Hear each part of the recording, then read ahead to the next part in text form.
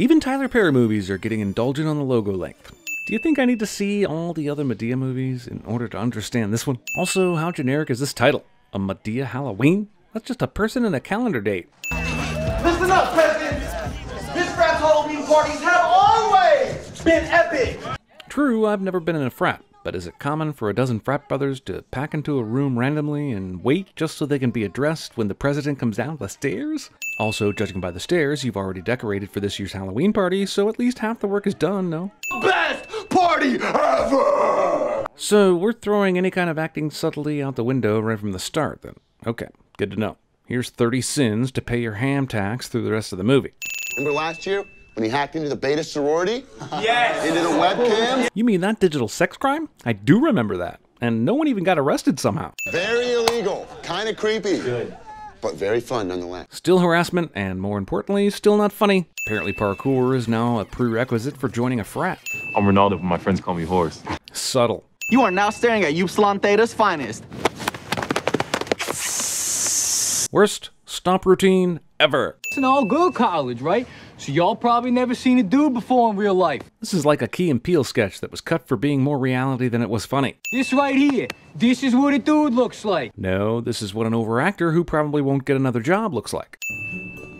So hot. First, ew. Second, he wrote this line about himself. He scripted a teenage girl declaring his own character hot for zero story purpose. This literally is never referenced again. Ring the shame bell, Tyler. Ring it hard. Old Man River, ain't you got some pigeons to feed or something? Old Man River. Pigeons. Did he time travel from the 20s? What the hell are you telling me? Chill out, Pops. In some misguided Eddie Murphy tribute that's gone on for way too long, this is just the first of many characters Tyler Perry himself will play in this movie. These girls walk past Greek house after Greek house, in some kind of throwback to the days when land wasn't so valued and developers and the university itself hadn't already snatched up half the land here for themselves. Oh my god, Slenderman! Wait, did that high five routine include a double boob grab? I'm getting more and more creeped out thinking about Tyler Perry writing these things. Does he think this is how teenage girls really interact? Wait, they scampered off screen before we went to a wide shot? I think not, but hey, editors gotta edit, yo. No. No way. We're staying. So call her dad. Ladies and gentlemen, parenting. They like us. They actually don't. Okay, leaving your iPad out in the open, then messaging about your lame dad before your lame dad has left? How stupid is this girl, anyway? Tyler Perry, ladies and gentlemen, in his second role in this film. Please give it up for Discount Eddie Murphy, y'all. When I was growing up, do you know what I had to do for candy? I had to give up candy to get candy. Madea was terrible at trick-or-treating. Also, Jesus Pumpkin. Jesus. And right next to a weed pumpkin? Mabel, what is Ho-01K? Well, technically the joke is Hor-01Ks. Because you know horror rhymes with 4, but apparently that's too racy for this film. But how is ho any more appropriate? Also, I know this movie wasn't made for me, but couldn't it at least have been made with a little tiny bit of quality? This fucking scene, this fucking discount overlong SNL reject sketch of a scene goes on for some time. Big about to shoot you, Tupac. This is the second weak Biggie joke inside 60 seconds, all because this kid is fat. You ain't had to punch me like that. You luck I didn't shoot your ass. Conversation between the movie and me ends up in the script. Over 7 minutes of this shit. I'm not even lying. You know black people scared of every damn thing? That's racist. Walk it off. Walk it out. Walk it off. Walk it out. Walk it off. I swear without characters repeating each other, this movie would be shorter than Vern Troyer. You know you squirt a little pee every time you get scared, huh? They've made 8 of these movies. There are as many Madea movies as Star Wars films. Damn it, I think I just gave them an idea for another one. Brought my daddy. What up, bitch? Yet another character played by Tyler Perry. And if you haven't realized at this point that Tyler Perry is basically pissed at SNL for not hiring him, now you know. Every time you hug up on him, you thrust your pelvis in the heels. What, he a grown-ass man? He can take it. Casual sexual harassment. She says she get 2 drops. One say prostate, other say cancer. Prostate cancer. You know, everyone says these movies are the modern Ernest movies, but I must have forgotten the prostate cancer joke in Ernest Scared Stupid. Tyler Perry makes Jim Varney look like Laurence Olivier. I'm gonna give you a prostate exam with this foot right here. How many different ways can I come up with to say something in this movie isn't funny? Well, we're gonna find out, I think.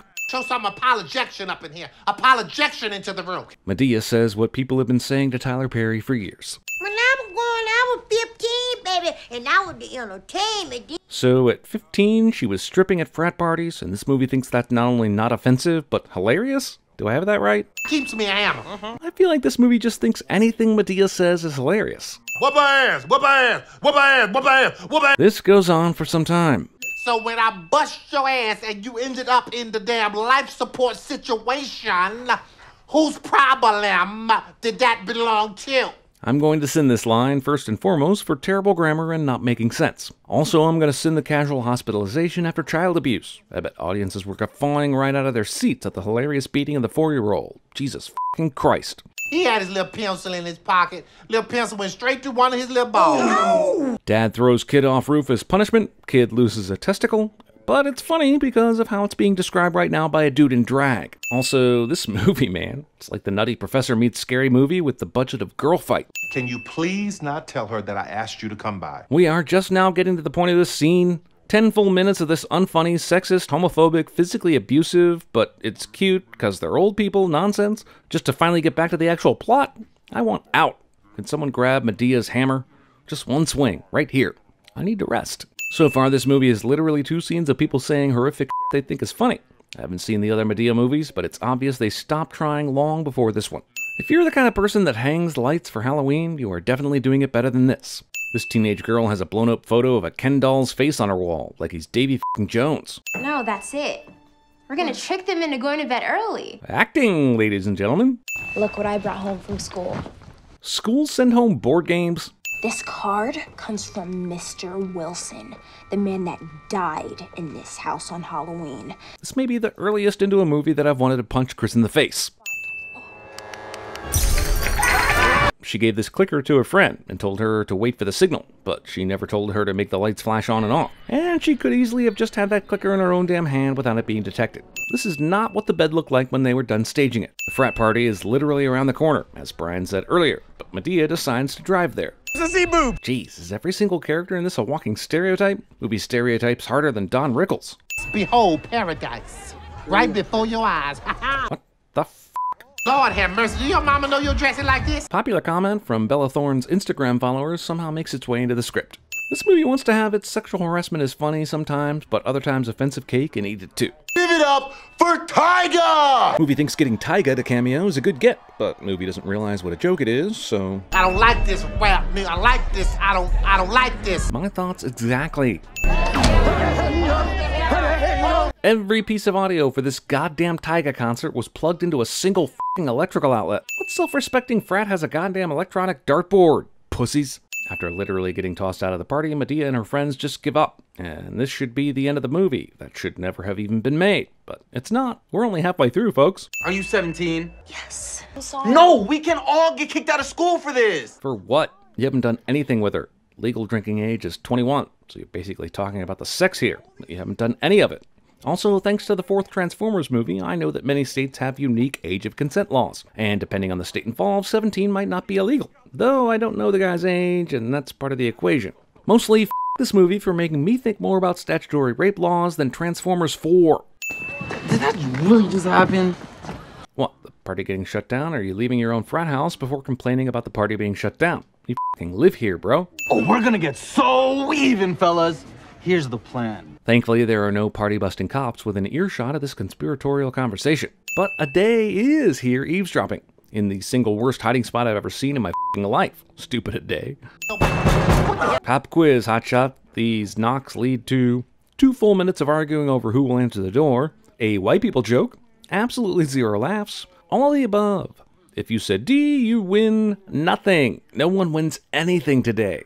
Man, what the hell is it? Has she even looked at the door once this entire scene? Like I said, the closer it gets to midnight, the crazier things are gonna get around here. She's saying this, but the party she wants to sneak back out to has literally been shut down by the cops, and she knows it. So what the f*** is going on? Party is done, but she's still going through with the scare the relatives plan for no reason? Whatever bullshit explanation they end up using for how this was done in the real world is bullshit. Whatever ghost, creeper, killer thing this movie is going for wastes tons of time making an old lady turn her TV back off. For some reason. Yes, Lord. After everything she's been through tonight, she thinks this is God? Movie implies that these frat bros with IQs that max out at room temperature could edit together this video in less than 15 minutes. Even as an older person, she moves pretty quick, despite falling down. What the hell wrong with y'all? They heard noises. More importantly, why did you go to bed in the evening dress with full jewelry and a purse?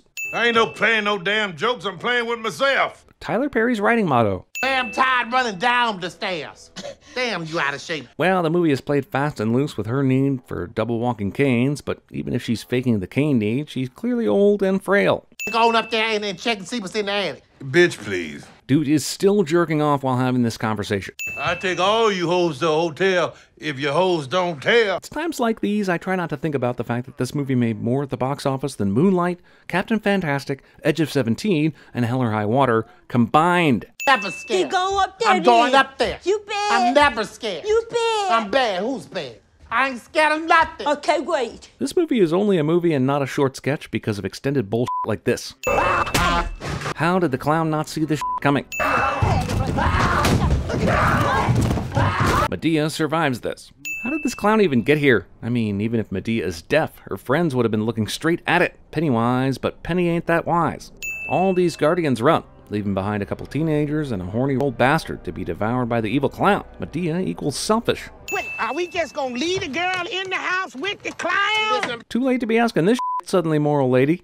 I'm gonna make him pray harder. Watch this. Hallelujah. Hallelujah. He prayed harder. Reason 22 why this is a feature film instead of a single mad TV sketch.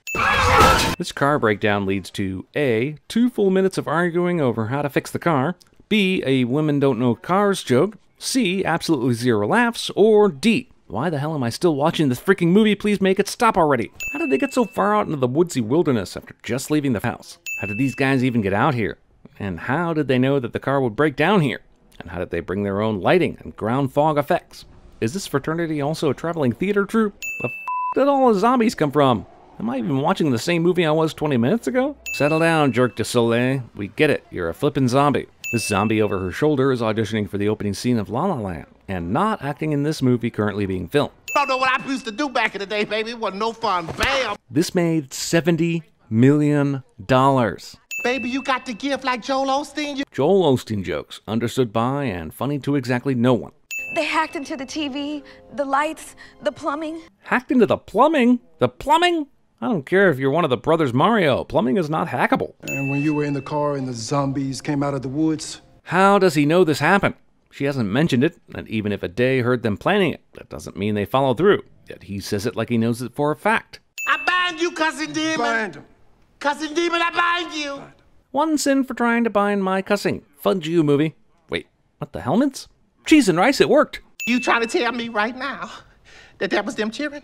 That did that? Is there some pastoral rule about only conveying important information in person? You were just on the phone with her. Also, why would you even call her at a church when apparently there's a service going on? I'm Ronaldo, but everybody calls me Horse. Horse? Ooh, can I ride? That's it. I've had enough of this hoary, horny Halloween. I was going to let these lame sex jokes slide, because it's a comedy. But dang rabbit, how is every forking person in this movie such a sex addict? Here's a sin for this one, and 20 more to cover the rest of this pervy parade retroactively. Y'all want to play these games? I'm calling Brian. Calling the homeowner to try and sort out a haunting's authenticity. I told you not to go. So I did. Get over it. Fracking teenagers, man. Entitled sons of witches. If you don't snatch that heifer up by her new growth and sling her through the air like a helicopter, you... Wait, snatch her up by her new growth? Do I even want to know what new growth means? Son of a biscuit, this movie is the worst. Yes, we've sworn plenty in this video already, but just go with the motif and try not to worry about it. What is wrong with you old people? Bratty teenage daughter would be excellent at CinemaSins. Oh, so her having an affair in this house isn't her running over you? Whoa, where in the hello dolly did that come from? That's what this movie's about? Movie thinks it can do 90 minutes straight of age, race, sex, boob jokes and still somehow land an emotional ending in the last 10 minutes. Okay, this has to be a joke. Nope, no jokes around here. At least not funny ones. You have to abide by the rules in this house. If I say it, you have to abide by it. Do you understand? What about when you say go Bama? Or something like Trump was right about that one thing? Even then? I still think you need your football eyes. More not funny from the not funny side character. Color me bored. After seeing a dead girl, all these frat bros collectively decide to bail and keep quiet. And that's morally reprehensible. Cheez-Its, how elaborate is this prank? The entire police force is in on it. They brought a mixed-gender prison bus and stocked it with people who were supposed to be, what, other prisoners? So they just drove the prisoners around to make new arrests? This prank is simultaneously the most intricate and ignorant prank of all time. Homie, you gonna hug a man from the back. Let's see, which type of sex joke haven't we told yet? Prison sex? Yahtzee! A day's death with fate, as was the concept that any of this film's main characters would actually be taken off on a prison bus. You get off the bus, and you get off the bus, and you— Did good with that makeup, girl. Wait, she did that herself? Maybe the movie should have hired her to make Tyler Perry's old people gloves look a little less like they were designed at a Le Boutique de Leatherface. Whoop her ass, whoop her ass, whoop her ass, whoop her ass, whoop her ass. Hide the weasel, park the porpoise. Bit of the old Humpty Dumpty. Oh, shit! Get ready for this. Oh, shit!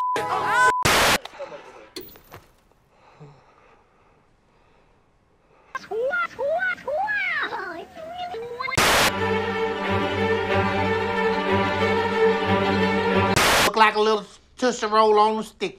Let me see that Tootsie Roll. The ghosts come out at midnight. At midnight, I blow you all up. I'm just 17. I am 16, going on 17. Mr. Wilson, please leave me alone, Mr. Wilson. I'm sorry, Wilson! Wilson, I'm sorry!